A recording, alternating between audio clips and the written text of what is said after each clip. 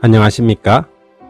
성경의 사건들을 이야기로 풀어가는 천수답의 새벽 묵상입니다. 51번째 이야기, 오늘의 제목은 험악한 세월을 살아온 야곱입니다. 야곱이 바단 아람으로 아버지를 떠나 도망갈 때 나이가 얼마일까요? 우리는 여기서 거꾸로 유추해서 그 세월을 잡아나갈 수 있습니다. 요셉이 바로 앞에 섰을 때가 그의 나이 30이었습니다. 그로부터 7년의 풍년과 2년의 흉년이 지났지요. 따라서 야곱이 바로 앞에 섰을 때 요셉의 나이 39. 야곱은 자신의 나이를 바로에게 이렇게 소개합니다. 요셉이 자기 아비 야곱을 인도하여 바로 앞에 서게 하니 야곱이 바로에게 축복하매 바로가 야곱에게 묻되 내 연세가 얼마뇨? 야곱이 바로에게 고하되 내 나그넷길의 세월이 130년이니이다. 나의 연세가 얼마 못되니 우리 조상의 나그네 개월에 미치지 못하나 험악한 세월을 보내었나이다 하고 야곱이 바로에게 축복하고 그 앞에서 나오니라. 야곱이 요셉을 낳은 때는 바단 아람으로 도망가서 14년이 지났을 때였지요. 그때 야곱의 나이는 130 빼기 39, 91살이었고 그가 바단 아람으로 도망 나온 그의 나이는 14년이 지나 요셉을 낳았으니 77세였던 것입니다. 야곱의 삶을 생각하면 참 쉼이 없는 삶이었습니다. 그는 복중에서부터 형과 경쟁하면서 태어난 태생적으로 피곤한 삶이었죠.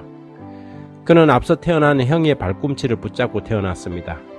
창세기 25장 26절 후에 나온 아우는 손으로 에스의 발꿈치를 잡았으므로 그 이름을 야곱이라 하였으며 리브가가 그들을 낳을 때에 이삭이 60세였더라.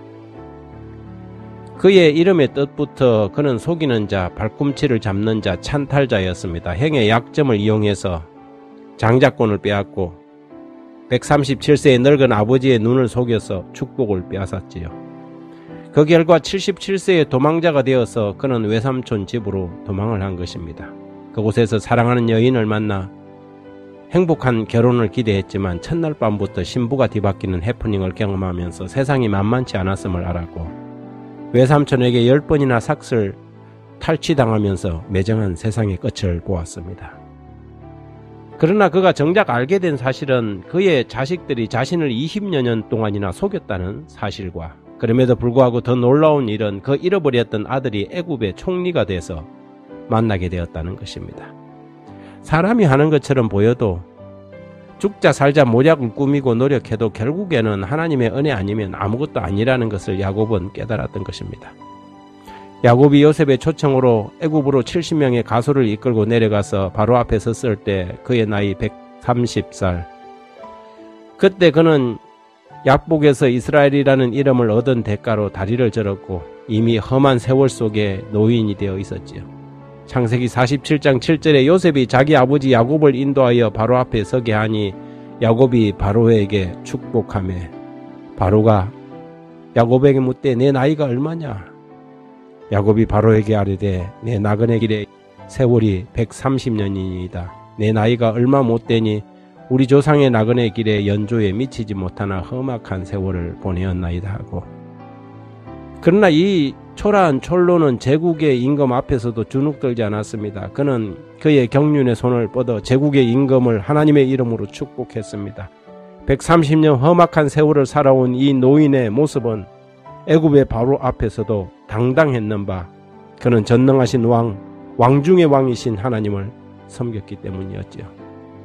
그리스도인은 누구 앞에서도 거만해서도 안 되지만 비굴해서도 안 됩니다. 우리의 처지, 우리의 모습이 어떠하든지 간에 우리는 당당하고 오히려 존귀해 보이며 여유가 있어야 합니다. 우리는 하늘왕의 자녀들이 아닙니까?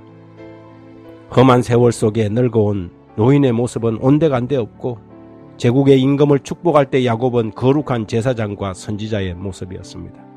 우리는 우리가 사는 세상에서 야곱과 같아야 할 것입니다. 하나님 아버지, 우리의 세월이 아무리 험악해도 오늘 우리를 세상의 천국 사신으로 하늘왕의 대리자로 세워주심을 잊지 않게 하시고 당당하고 씩씩하게 영생을 알지 못하는 세상을 향해 거룩한 손을 뻗게 하소서. 주님의 축복의 통로가 되게 해 주십시오. 예수님 이름으로 기도드립니다. 아멘.